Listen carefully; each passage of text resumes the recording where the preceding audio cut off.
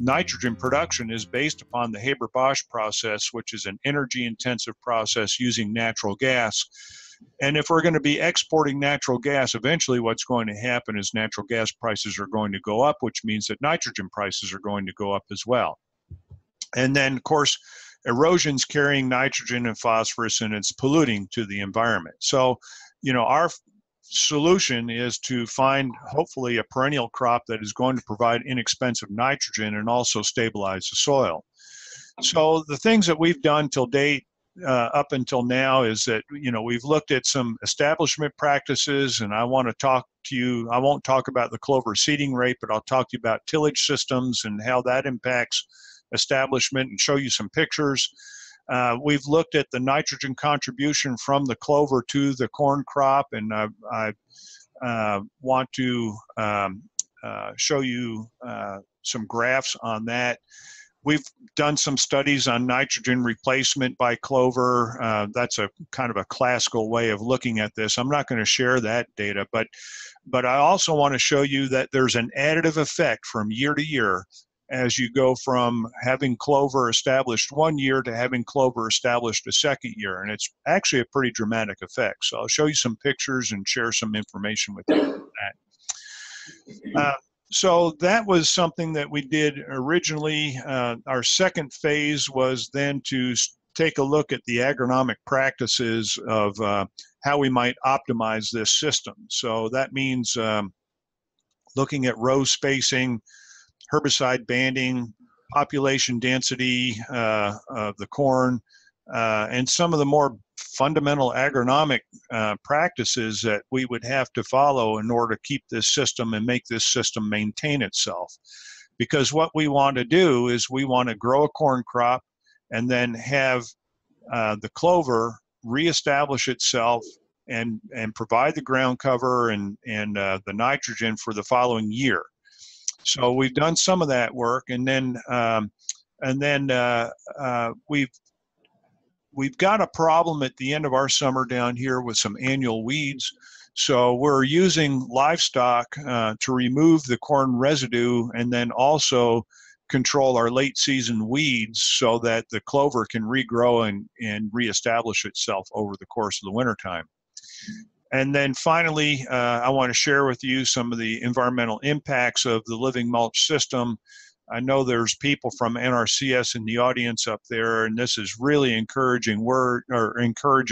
And basically, it's telling us that this is one of those rare moments where farmers are going to win and environmentalists are going to win at the same time. So everybody's happy about this, and the corn producers that I work with down here. I get funding from the Corn Commission in the state here. We also have some USDA funding for this, and so far everybody's really happy with what we're seeing. So just kind of a primer as to what's coming ahead.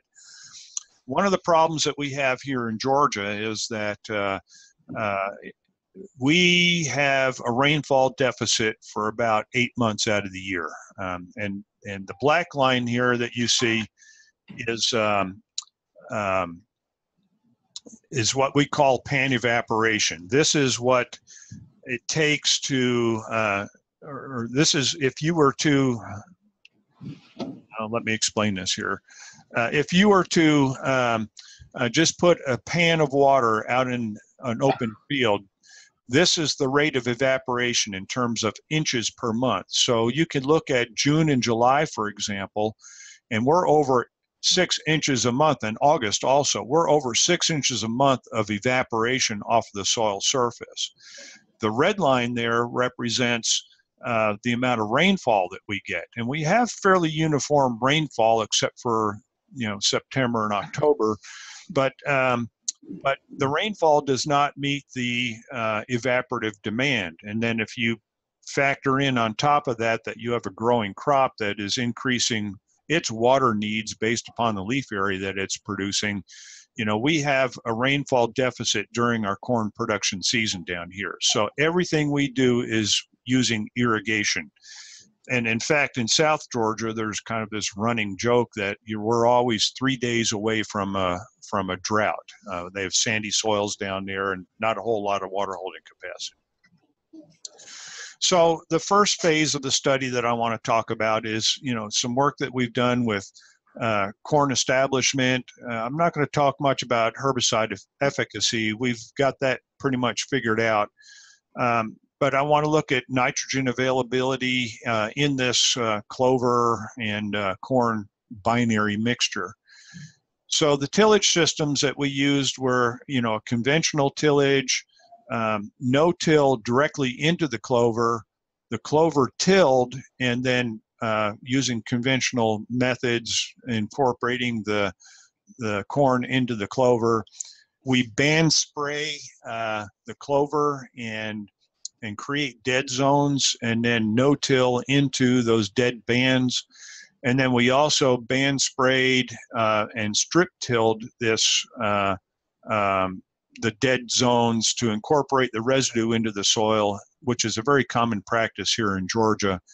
And then we plant directly into the stripped areas. So this work was done at 2 different locations. In Floyd County, which is northern Georgia, and Tifton, which is in southern Georgia. And the second thing we wanted to do was look at the nitrogen contribution from the clover to the crop, and basically what we did is we tricked the system into trying to release more nitrogen, and we could monitor the nitrogen uptake by the corn and availability in the soil, and estimate from that, get an estimate of what we're getting in terms of contribution. So here's what our tillage treatments look like. Right in the front here, you can see this has been banded. This is herbicide death right here. And we would plant directly into that. Over here, you can see the soil's been worked. That's strip tilled. You can't see the clover very well here, but there's actually little tiny bits of clover exposed on the surface. This has been turned, and then the ground prepared, and we're going to plant into it. And here's our conventional system. There was no clover in there whatsoever, and we just turned the soil, and we're going to plant into that. So if you look at no tillage directly into clover, here's what you see. I mean, we've got tiny little plants. We've got a poor stand. We really, I knew this was going to happen based upon some of the work that I've seen in the past, but we wanted to demonstrate to producers that you don't want to do this, because this is the first thing that people asked was, wow, can I just no-till directly into the clover? And the answer is no. So then the other question is, can you turn the clover and then plant it and hopefully wind up with good corn and good clover together? You can see the difference in the clover that's present on the soil surface here, but you can also see that we don't have a very good stand of corn. And actually that clover regrows pretty quickly and competes with the corn for nutrients and moisture early in the corn's life cycle. So that didn't work either. Here's a no-till treatment on the left here, and this is where we've banded with herbicide and planted directly into the bands with no-till, and you can just see the difference in the corn. So, we know that we need to band herbicide or band herbicides to kill corn in strips and then plant into those dead strips. This is me. I know you can't see me. I'm not trying to be Hollywood here or anything like that, but we found a very interesting response in North Georgia. This is up in Floyd County. You can see the mountains in the background, what we refer to as mountains anyhow. But this is a plot that was conventional tilled. And what happened is that we have a tremendous crow population in North Georgia. And the crows came into the prepared areas, and they picked up the corn at the seedling stage and just laid it over and took the seed that was on the bottom of the corn plant and ate it. And they laid corn over, it looked like a railroad track, the cross ties. They were so perfect at laying that over and just leaving the corn there. But you can see in the living mulch area right next to it here, they did not get into it. They did not get into it here. You can see this is a no-till treatment back here, but you can see they didn't get into anywhere where the clover was growing. So this is what we refer to as an ecosystem service in the scientific world. Not that that's really what we're interested in this particular case, other than, we got protection from the crows because they don't like to go in where there's some habitat for little creepy crawly things that might attack them. So if you look at our corn establishment, now this is just going in and counting plants when they're very young. And so this is our conventional treatment down here in Floyd County and in Tifton. And these lines that I have in red and these treatments that I have in red, statistically speaking, the establishment of the corn was the same in those systems as it was in the conventional system where we had no clover, and it was consistent at both locations of Floyd County and Tifton. Conventional tillage, where we tilled the clover under, suppressed the population density, and as well as did no-till into the clover. So this is telling us that we need to do some kind of killing of strips of the clover. And really, that's something that we like because when we kill the clover, the nitrogen gets released from the organic matter that's dead and gives some starter fertilizer for the corn crop. So the second thing we wanted to do then was we wanted to look at the nitrogen contribution from the clover to the corn crop. And we used a conventional tillage system, and I've got this expressed as kilograms per hectare of nitrogen, but this could also be viewed as pounds per acre of nitrogen.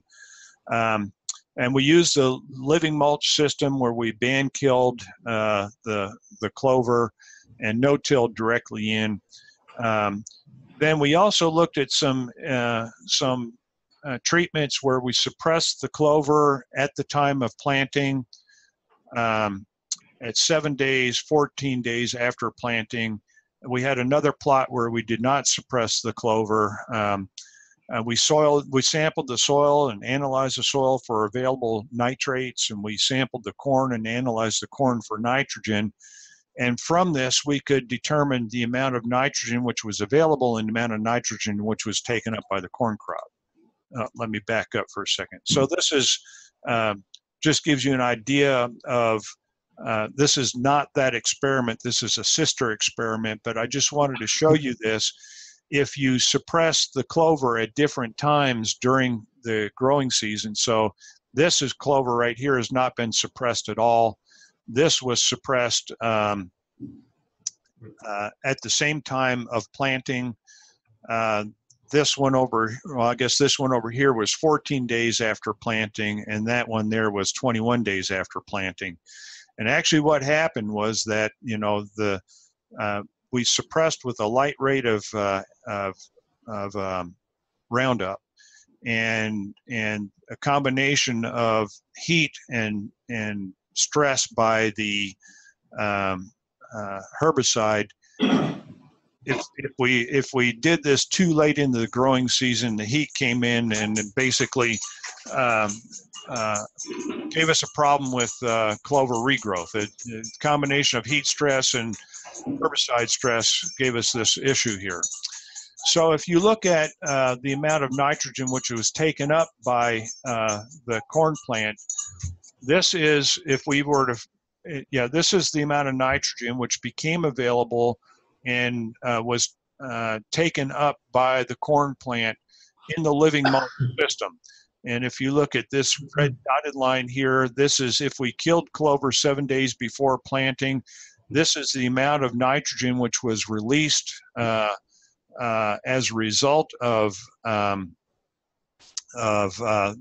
the herbicide on the clover. If we suppress the clover with glyphosate or Roundup at planting, we got some additional nitrogen.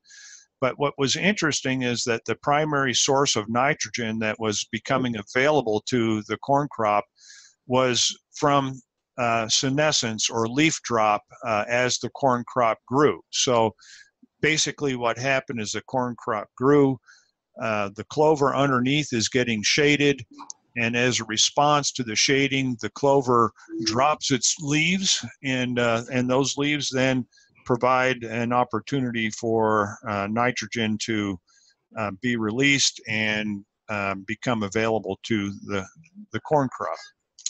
So this is the nitrogen availability for the corn crop. If we were to fertilize with 250 pounds to the acre of nitrogen, this is what the uptake would be. And you can see 180 pounds of nitrogen uptake. So we've got 70 pounds that are in the environment someplace. And here we're getting about 160 pounds of nitrogen uptake. The yield on these, the 250 pounds of nitrogen was about 170 bushels to the acre. And surprisingly, even though there's less nitrogen in the corn, the yield for the living mulch system was about 200 bushels to the acre. So we had a little bit better yield in the living mulch system. Okay, all of this has been done on 30-inch rows, and that's, we just assume that would be a good treatment because that's what a lot of our corn production is based upon. Nick, could you go back real quick to that slide? I got a quick question about it, trying to understand. So the darker dotted line, that's total N uptake by the corn plant. The corn plant, which corn plant? Which treatment? In the living mulch system. The living mulch system that was suppressed when? That was the clover was killed 7 days before planting. Okay, so it was killed outright, or it was suppressed? Well, it was banded. So okay, banded. Okay. Yeah. Okay, so the nitrogen, fertilizer, or the nitrogen that was coming from the dead clover is taken up, plus any residual nitrogen that might have been in the soil. So, and then this darker red line here, that is that which is coming from the senescence. So you can see that, about 30 or 40 days after planting, we start seeing this release of nitrogen as a result of senescence from the clover. Did you say that you did any side dress with the band killed clover, or is that? No side dress whatsoever. This is just strictly nitrogen from the clover. Okay. Okay. This was something that we did. We wanted to determine whether there was any kind of an additive effect due to the clover age. And so this is kind of a progression that you see here. The far left picture is my research technician. He's standing in clover that is 2 years old. It was killed in bands, no-till into the dead zones, no nitrogen application whatsoever. That second from the left is 2-year-old clover, where we no-tilled directly into the clover, no nitrogen. What I think is interesting to note here is that you don't see the same ear development that you see over here where we had killed in the band. This is 1-year-old clover, and you can see the ears are developing here. But the difference between this one and this one is just 1 year's age difference in the clover. So, we're seeing an additive effect. If we can get that clover to regrow, this is what we see. Okay, and then this is 1-year-old clover. You can see the amount of clover in there is a lot of clover, but it was no-tilled directly into it. And just like we saw previously, we didn't get very good corn growth out of that. If I pulled ears from each one of those treatments and put them on the tailgate of the truck and took this picture, and you can see, the progression's about the same as the picture. The ears are larger in the corn crop that we have band sprayed, and it doesn't really matter whether it's 1-year-old corn or 2-year-old corn. If we put a herbicide band on the clover to establish the corn into, we get better corn production than if we had not. So, just wanted to show that picture so you can see that there is an impact on the growth and development of the corn. Okay, so everything was done in 30-inch rows. We really didn't have good control on our banding application. We've since purchased a hooded sprayer that we can control how wide of a spray pattern we have. And our hooded sprayer, we can adjust the width of the hoods as well. So now what we want to do, or what we have done, is we've gone back and we've conducted some experiments where we're now optimizing this relationship between the corn and the white clover, looking at different banding patterns with herbicide and different row patterns and population densities as well. Nick, did you say that the herbicide that you used for the banding was glyphosate? I know that that's what you suppressed it with generally, but did you just use a higher rate to kill it in the band, or did you? No, actually, I'm sorry. We use a combination of Banville and Roundup. Okay. Banville to control the clover. The clover is actually quite tolerant of Roundup, especially early in the season. Yep. I was working with some dairy farmers that had some clover growing in some of their pastures, and I wanted to kill the clover to do some experiments. And this particular clover is one called Durana.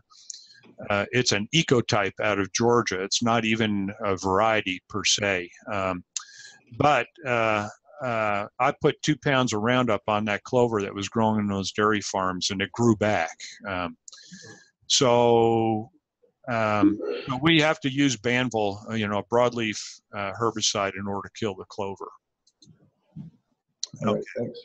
So this picture here is kind of what we like to see. You can look at, here's the organic matter laying on the soil surface. This is releasing its nutrients. The corn is looking pretty good here. We've got a great population of clover in between the rows. And as the corn grows, it'll shade this clover, and this clover will start dropping its leaves. And actually right now, as you see this picture, is about when we're getting canopy closure on the clover, and it's starting to drop its leaves. So our objective is just to determine the optimum agronomic practices that lend to the perpetuation of a living mulch system. So remember, we don't just want to grow corn, but we want to have the clover regrow at the end of the growing season. So we did this at 2 different locations, Floyd County, which again is up in the mountainous region of Georgia, and then at J. Phil Campbell Research Farm, which is located here close to campus in the Athens area. It's still in northern Georgia, but not as far north as Floyd County is. And we did it at these experiments, at these locations, so that we could really do some intensive work on it. It's not too far for us to drive to Floyd County, but we have some very detailed work that we're looking at the relationship between the corn and the clover. So it takes weekly observations, and if you're doing it at 2 different locations, you don't want to be driving 4 hours in one direction down to South Georgia, so that you can spend all day taking measurements and then drive 4 hours back. So the corn spacings that we had were 30-inch and 36-inch rows. I've got them in centimeters here. The herbicide bandwidths were 8 inches and 16 inches. We used 2 different population densities, 24,000 and 36,000 plants to the acre. And then we conducted this over 2 years in 2014 and 2015. What we do is, once we get our kill and we have our corn planted and it's germinated, when it's at the spike stage, we come back and we apply a combination of atrazine and prowl for in-row control only. We don't broadcast this, but we just go right back over the row where we have sprayed to kill the clover, and then assume that that's going to give us good weed control, which it does. And then we irrigate to keep the soil moisture content between 40 and 90% of the available soil water. So if you think back to your soil science days, this is basically, we don't want to let it get down to the wilting point. When you get to the wilting point, basically what's happening is you're already stressing your corn plant. So we want to keep the corn plant out of stress as much as possible. So you're basically, for the wilting point, you're talking about just visibly seeing the corn roll its leaves up a little bit, then you're Well, that would be incipient wilt, but we don't like that. We try and avoid that if we can. So you're not even getting to that point. No, and we have soil moisture sensors in there, and when it's time to irrigate, we irrigate. So so we look at corn height then. This is Allie Hintz, my undergraduate student, just measuring corn height. She's also looking at light interception, and we take measurements of light above the corn canopy and then down at the bottom of the corn canopy.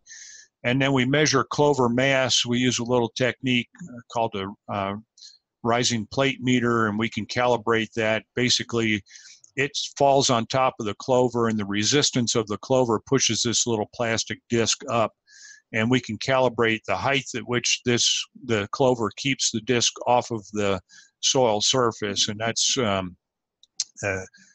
that relationship exists between clover mass and the height that it's up off of the ground. And then we harvest it at 25% moisture. We remove all the stalks in this particular case. And I'll show you why we do that here in just a little bit. But it's critical to remove the corn stover in order to let the clover regrow. If you've got stover sitting back on top of that clover, the clover's not going to regrow.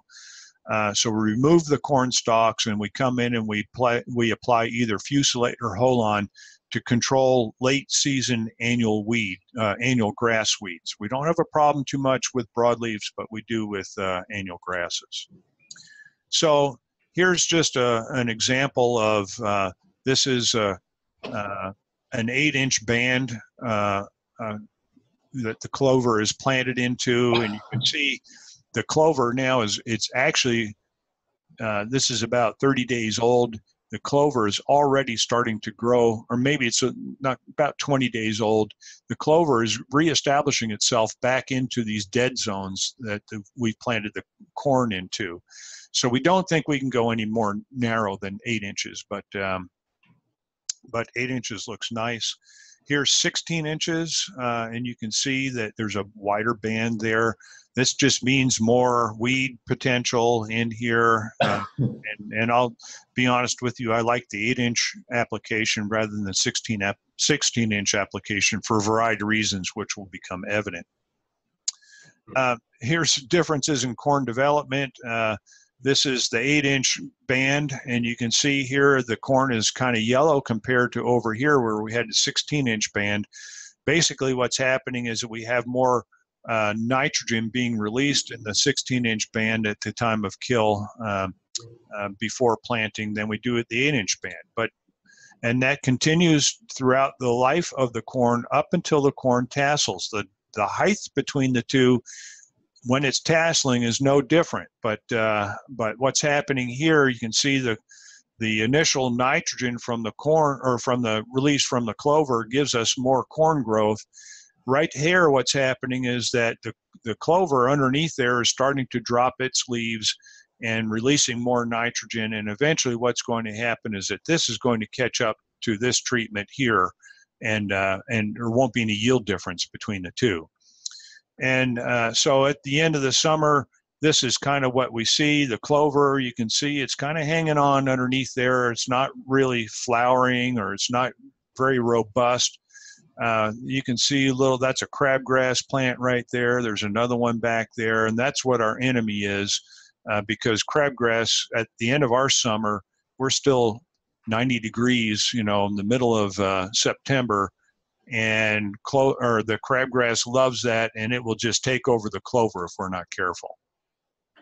Okay, so here's what some of the yields are. A 30-inch band, 30-inch row spacing, 8-inch band, 36,000 plants to the acre. We're all, regardless of treatment here, at these population densities, we're at about 220, 225 bushels to the acre. If you drop the population density down to 24,000, this is what happens here. We lose some yield, but not too bad. Is that with some side dress, or is that still without side dress? Straight clover, no side dress nitrogen whatsoever. Wow. Yeah. Pretty exciting, isn't it? Yeah. Okay. So we're looking at, so that was up in Floyd County. Here's in Watkinsville at the J. Phil Campbell farm, which is close to campus here. The soils here aren't quite as good as they are up in the northern part of the country. But again, yields are 180 to 200 bushels to the acre. My favorite treatment right here, actually, in this first year had lower yield than in subsequent years. So in this particular case, this doesn't look quite so good, but you're going to see as we go through this next set of slides that shows you clover reestablishment after harvest. Okay, so here we are. This is a 30-inch row with an 8-inch band, 28 days after harvest. Here it is 56 days after harvest, and look at the clover regrowth. I mean, we basically have got 100% clover recovery there. Here's a 36-inch row with an 8-inch band, and again, 56 days after harvest, we basically have 100% recovery of the clover.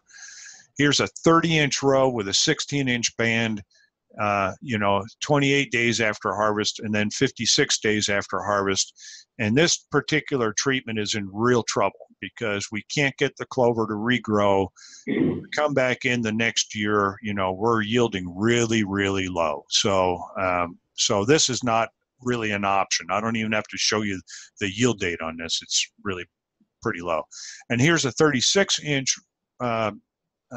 row of corn with a 16-inch band, and you can see even it is not recovering the way we would like to see it recover. So the 8-inch band is critical for perpetuation of the system. Here's just what happens. It's kind of interesting. Light interception, it's not a whole lot of difference among the treatments, but we know that about 40 days after planting, the corn is getting tall now. We're starting to see a lot of light interception. This is also when we're going to start seeing the clover being suppressed about 40 days after growth. So this is where the shading is occurring. Okay, here's the amount of clover under each one of those treatments. So here's a 36-inch row with an 8-inch band. We have a lot of clover standing out in the field, okay, that's going to be releasing its nitrogen as shading goes on.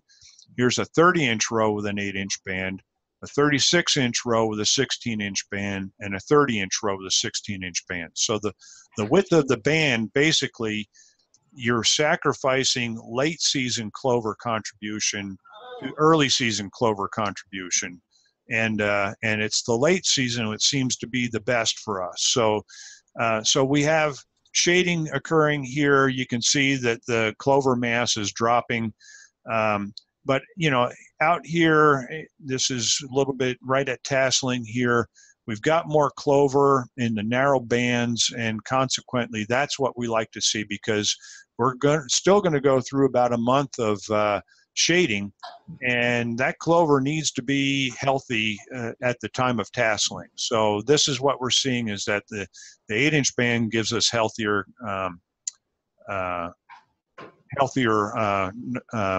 clover plants.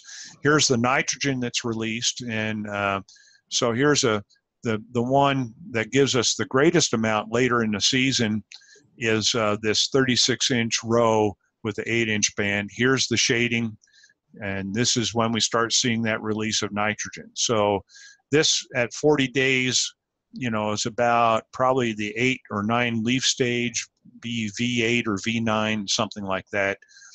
And we're really getting a contribution of nitrogen as a result of those narrow bands, whereas the wider bands we don't see as much. And I think this is really more critical from the standpoint of growing the corn than it is in early season back here. Okay, so just another picture showing the 8-inch clover kill versus the 16-inch clover kill. Differences in corn height as we go through the growing season.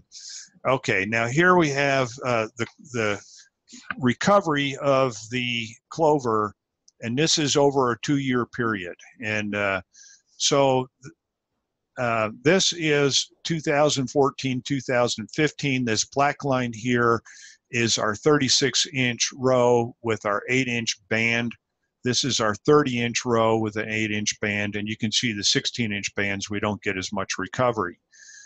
In 2015 and 2016, it's interesting that, you know, the 36-inch row with an 8-inch band still is our best. But the 30-inch row, now we're starting to see an impact of, you know, there's basically, from a geometrical standpoint, more clover getting killed with an 8-inch band on a 30-inch row than on a 36-inch row. So we're starting to see this decrease in the amount of clover and its ability to recover at the end of the growing season.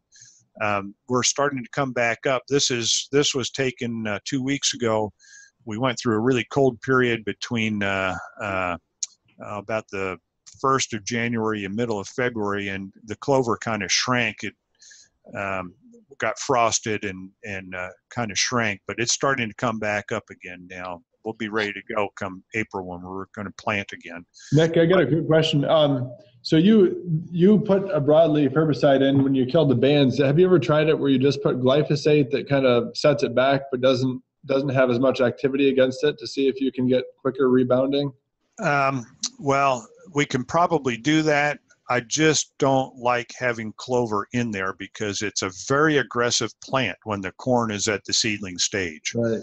And it's going to compete for both water and nutrients. And actually, I've seen it to where it can cover up the corn crop in some of the no-till treatments that we've had. So I don't want to have any competition as much as I can possibly avoid using this system. So you know, 36-inch row, 8-inch band gives us our best results year after year. You know, in Floyd County, this is up in North Georgia now in the mountain area. First year, had pretty good regrowth regardless of what the treatments were. But this is interesting. In 2015, 2016, look at the regrowth that we have here. And what we do in Floyd County to remove the stover is at the end of harvest, we go through there and we mow everything and rake it and bale it. Well, this year we mowed it, and then we had about a 6-week weather pattern come in, and we could not get back into the field. We couldn't get the corn dry, and then we couldn't get back into the field to mow it anyhow. So what you're seeing here is the impact of the corn residue sitting on top of that clover. Nothing regrew as a result of that. And so, you know, stover removal is going to be critical in terms of perpetuating this system.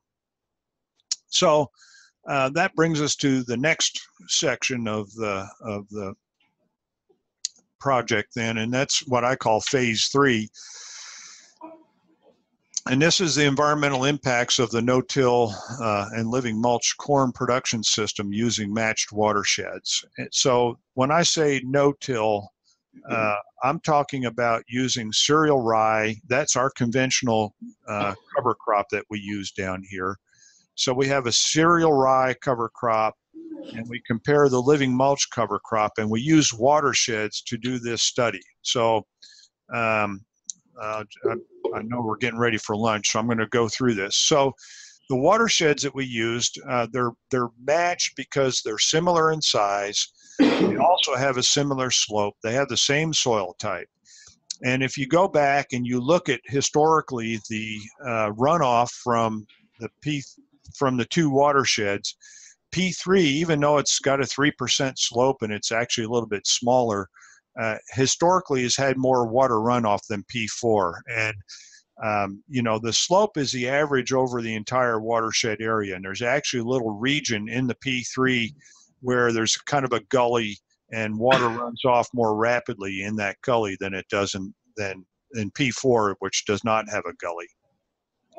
So we get more water runoff, and we also get more soil erosion from the P3 versus P4 when we have it in just a system where there's no cover crop on it at all. And we can go back to historical data, you know, where we have data from 10 years or more in each one of these watersheds looking at either water runoff or soil erosion. So here's the P3 right here, and because we get more erosion on this, we purposely planted this to the living mulch system because we wanted to find out whether we could get a benefit, an added benefit, and reduce the amount of runoff relative to P4, even because we know that we're going to get more, and also see if we couldn't reduce the amount of sediment coming off of P3, because we know we would normally get more off of this. So, you know, the way we handled these two systems, in October of 2014, we planted our clover in the living mulch system. In November, we planted cereal rye. We killed the cover crop in bands, 36-inch. We plant the corn in 36-inch rows. We put an 8-inch band of herbicide April 1 to kill the clover. And then we came in March 21 to kill the cereal rye. That's because the rye gets up pretty tall, and we don't want to have too much residue out there because it becomes hard to plant if we have that occurring. We planted our corn on April 14th. We applied herbicides over the corn at the spike stage. Again, this is atrazine and prowl. It was banded in the living mulch system, but broadcast in the cereal rye. No nitrogen fertilization in the living mulch system. 285 pounds of the acre of nitrogen in the cereal rye. 60 pounds at planting, and then 225 pounds at the V5 stage. Irrigated again, you know, to keep it in good soil moisture content, and then we harvested these on September 14th. Okay, when we harvested them, we came in and we grazed the watersheds. So we divided the watersheds into 4 paddocks each. We put in pregnant heifers. They were about 900-pound animals, 6 of them in each watershed. And then we grazed the different paddocks sequentially over a 28-day period. So here's what it looks like. You can see here's our corn rows right there. There's a volunteer corn growing up there. We also had some morning glory and a couple of other annual weeds growing in here. But when we put the cattle in there, you can see here's the regrowth afterwards, and you don't see these rows in here. So they do a pretty good job of controlling the weeds. And you can see that the stover, there's nothing laying on the surface after the animals have gone through and grazed. So we graze this pretty heavily and get it grazed down. Okay, so we've got H flumes in these watersheds, which is just a system that we can monitor the amount of water that's running off. We have water samplers there and flow meters that can take a sample of water. We can analyze that sample of water for total nitrogen, total phosphorus, and we're actually doing soluble and insoluble. So we can use the sediment and filter the sediment and determine the amount of sediment that's running off from our water samples and so on. So if we look at the results then in the P3 watershed, this is from 2005 to 2010, they had 44 runoff events, and the P3 watershed had about 19% more water runoff than did the P4 watershed. So this is the one that we've got our living mulch planted into. Okay, but this is runoff data from prior to the incorporation of the P3 or the living mulch system.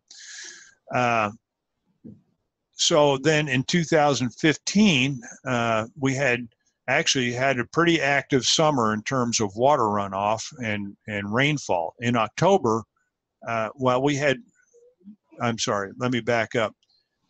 In October, we had, late September, early October, we had 6 weeks of just constant rainfall. So we had a lot of water runoff events. On Christmas Eve, we had 5 inches of rain on these watersheds, and so we can measure the water runoff on those. And basically, we still had more water runoff from the P3 than we did in the P4 during these 27 rainfall events. but the percentage of increase relative to the P4 watersheds now 5.1% compared to 19.5% before it was established to the P3 or to the living mulch system. So we've reduced the amount of runoff by having the living mulch system. If you look at sediment loss, and this is 1972 to 1982, they had 36 events. And if you look at the amount of sediment loss, there was almost double the amount of sediment loss in the P3 than there was in the P4. In 2015, and this where we had 27 rainfall events, we had 25%. Well, we had a 75% reduction in the amount of sediment loss using the living mulch system. So we're really encouraged by that, that we're not just reducing water runoff, but we're looking at the water quality as well, and the water quality is looking really good. Nutrient losses here, not much difference between the P3 and the P4. We don't have historical data on that, but there's P3 and P4 not seeing much difference, and no statistical difference. In fact, when we look at this is roughly pounds per acre of nutrients that are lost. So not a whole lot coming off, and that's really nice to see. So this is a video that we took. The video on the right is the living mulch system, and you can see how clear that water is. And the video on the left is our cereal rye cover crop. And, this is why we're so encouraged by the living mulch system from an environmental standpoint, is that we're just controlling the sediment loss. There is some sediment in there, and if you look at it, this is the sediment that's coming off of the living mulch. This is the sediment that's coming off the cereal rye system. It's 4 different events that we're seeing this. This basically is all organic matter. This is all mineral. So Nick, just a real quick question. In that system, you had the clover, well, the stover grazed off, and a lot of the clover got grazed as well. So basically the main thing slowing the water down is just the stolons. Is that correct? Well, actually, so that picture was taken in a rainfall event that was in, I want to say, early December. Okay. And what we're finding is that the clover, even 7 days after grazing, we graze it right to the ground. I mean, there's hardly anything out there, just the stolons. And in 7 days, pow, that regrows from those stolons, and we basically have 100% cover on that system. So I think I've even got some pictures here. Yeah, so here's what the clover looks like after. You can see little pieces of stover there. You don't see any leaves. That's the thing. They've removed all the leaves, which has got all the surface area that if the clover's underneath those leaves, that's going to be problematic.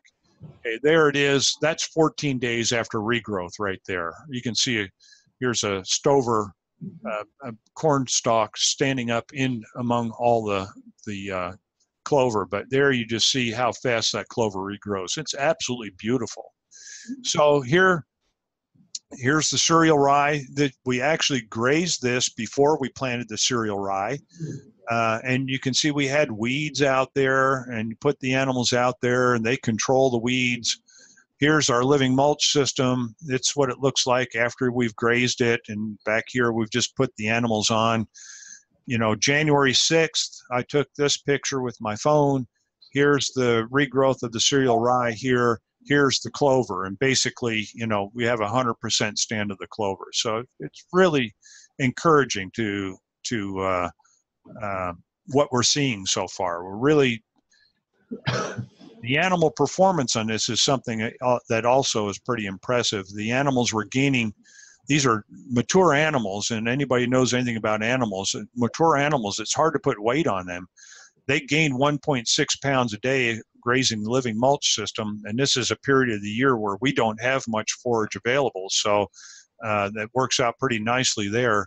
These guys lost about 0.6 of a pound, even though they were eating the stover leaves and getting nutrient from the weeds out there, they lost weight. So that's kind of the system as it stands right now. So, we have reduced water runoff, reduced sediment loss. The grazing was a good method for controlling the weeds and utilizing the stover. It happens at a period when we just don't have much available for animals that have growth capacity. And so we think this is going to be a really great system for the producers. And with that, I'll try and answer any questions. Yeah, just wondering a couple things. Probably Georgia wasn't an issue, but soil temperature, did you look at prior to planting corn, any differences? And then in terms of insects, was there any changes in insect population, cutworms or anything? Okay, so the ground that we planted this into at both locations were corn naive. There had not been corn grown at either one of these locations for some period of time. So no, cutworms were not a problem, although there's some speculation, cutworms really like white clover. And so we've done a little bit of digging around looking for grubs, cutworm grubs, which are also, we didn't see any, let me put it that way. The hypothesis that the entomologists had here was that the clover would just be a great habitat for cutworms, so consequently we were going to increase the problem. We haven't seen that yet. We have some fields that are 4 years into production now, and we're still not seeing it.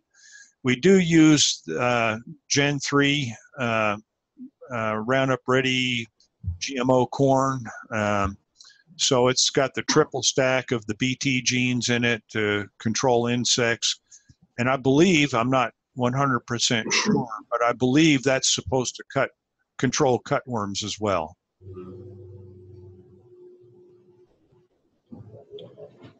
What day corn do you guys grow? Let's see. I've got the label right here. Hang tight.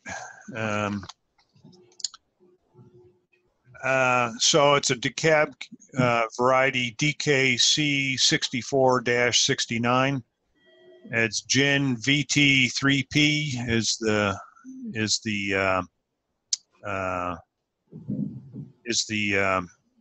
technology that's in it. And here it says black layer is at 2,850 growing degree day units. So I'm not sure how that would compare to what you guys have up there. I will say that this is what is referred to as flex corn. Flex corn is capable of responding to its environment, and that means that when the nutrients are available, it can capitalize on it. The non-flex corn is what they're really pushing out in the Midwest, super high population densities. The size of the ear is fixed, and you just get your yield by really ramping up your population densities. I don't think that's a good strategy for Georgia for a variety of reasons, whether you're growing in a living mulch or not. It's just not a good strategy for us. If we grow on 20-inch rows, we get out of our rotation capabilities for other crops that we have down here, in particular cotton. If we grow real high population densities, our soils down here don't have the high water holding capacity that they have in the Midwest. So consequently, we're going to reach those periods where we get drought stress. Even if we're irrigating, we're going to have periods of drought stress.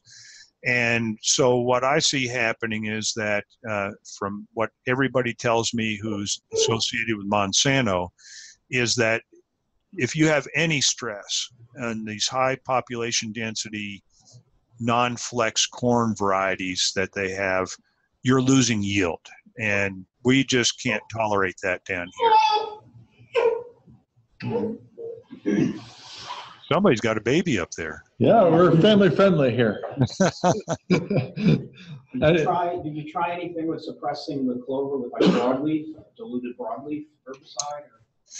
I haven't, but the trick here for us is keeping that clover as healthy as we possibly can, and where we've suppressed it with Roundup, which the clover is fairly tolerant of. We can go with a light application, half a pound or 3/4 pound the acre of Roundup, and it suppresses the clover, doesn't kill it. If we do something like that, we lose the clover in between the corn. If we were to use a light application of a broadleaf herbicide, I think it would be even worse. Yeah. So knowing what you know about the environment up here in the Northeast, what are your thoughts? You have irrigation down there, which you obviously need. You have a longer growing season. Our systems here are silage oriented. What thoughts do you have? Well, I think, let me ask you this. When you're harvesting for silage, what would be your date? You didn't intend that to be a joke, but it varies. If somebody got it off in September, when people get it off in September, they're pretty happy. And it can be as late as, what's the latest you guys typically? I mean, you don't want to take it off after October 20th, but it happens sometimes. When are you? Okay. So, we're harvesting in September, middle of September. And our frost-free period goes from about the 5th of April till about the 14th of November. So we have 2 months of good growing conditions in the fall of the year for this clover to get reestablished in. And I think that's the key, is that you need to have time for this clover to really get incorporated back and grow back on top of the soil surface. I don't know if you can trick the corn to plant it earlier in the spring. I know that newer corn varieties are a lot more cold tolerant than the old corn varieties are, and that they germinate under cooler conditions and things like that. But whether that would be enough to get you in earlier to permit yourself to have that regrowth potential in the fall, that would be the trick. Yeah, one of the other things I wonder about is generally, depending on where you are, the yields aren't going to be quite as high as what you were looking at there. So I think on average, you'd probably have better sunlight penetration in one of our fields that might be heading for 17 to 20 ton corn, as opposed to something that is closer to 30 plus ton if it were silage. Yeah. So what we found is that when we used the lower population densities and higher population densities, that we still had pretty uniform light interception. I figured that if we went down to 24,000 plants to the acre, that we would see a lot more light penetration, but that turned out not to be the case. Mm-hmm. I can't really speak to your conditions. I can only speak to my conditions here. I think it would be a guess for me to do so, and the last thing I want to do is mislead anybody. Sure, right. Well, it's interesting. Any other questions before he has a class coming up? I understand, Jordy. You gave a lot of good information about nitrogen efficiency. How would you imagine managing the soil for P, K, pH, and so on in a system like that? Okay, so clover is a luxurious consumer of both potassium and phosphorus, and I think that's another benefit. We haven't really looked at the release of those nutrients at the time when the corn plant might need them. But basically, the way I look at it is that you're trapping the nutrients at the soil surface by having the clover out there. So if you fertilize to maintain good clover, you're going to have plenty of phosphorus and potassium for the corn. And, clover is a legume, and it likes near neutral pH. All of our pH here is, around 6. We try and keep it 6 to 6.5 if we can. 6.2 is probably what we would consider to be ideal. So, you know, I mean, these fields that we're working with, they're all around 6.1, 6.2, and you know, we just fertilize according to soil tests to keep phosphorus and potassium levels up, so that we have good, adequate nutrition for the clover. That's really our concern here, is the clover. I mean, we're growing corn, but we really have to manage for the clover as much as anything. You have any farmers who are starting to adopt the system on a commercial farm? Well, you know, I'm pretty conservative when I go to making recommendations, and you know, we've had one guy, this guy, he grows 10,000 acres of corn and soybeans, and he's got another 1,000 acres of pecans, and pecans is a money crop down here, huge money crop. So he's buffered against economic loss, and he tried this on about a 5-acre field just for the fun of it, and it didn't work for him. And it's basically because he didn't pay attention to the clover establishment protocols that we gave him. But he's, you know, he's still encouraging. He's on the Corn Commission, and they keep funding us. So long as I keep them happy, you know, we continue to make progress. But you know, no, I'm not going out and pushing this yet. Right. We're just, you know, we're still, you know, clover establishment is kind of risky, and we just finished up an experiment, first-year experiment, looking at herbicides to control weeds at the time of establishment. And it looks very promising what we have, but at the same time, you know, I like to get data multiple years, multiple locations before I go promoting the project. So we're getting closer. We've made quantum leaps into the technology. I'm not quite comfortable where I'm ready to tell people go out there, because I'd like to have a 90% success rate anyhow, and we're probably at about a 50% right now. All right. Curious what the growth habit of this clover is like. Is it more like a Dutch white or a ladino, or how would So this is an ecotype of Dutch white clover. It's been selected for yield. And the great thing about this clover, down here we have a lot of leaf hoppers, and they transmit various diseases. So clovers, I think it's tomato spotted wilt virus that clover is very susceptible to, and leaf hoppers are a vector for that disease. And because we have this ecotype, you know, I mean, it was selected out of lawns and roadsides and things like that. And Joe Boughton, who bred this, just selected for increased yield. And so he's kept all the good traits about it from the standpoint of virus control and just increased yield. So it's not a ladino. It's basically a Dutch white clover that kind of acts like a ladino. All right. Well, thank you, Nick, for your time, and I look forward to seeing what comes of this in the future. Okay, Dan, thanks for having me. All right. Have a good afternoon.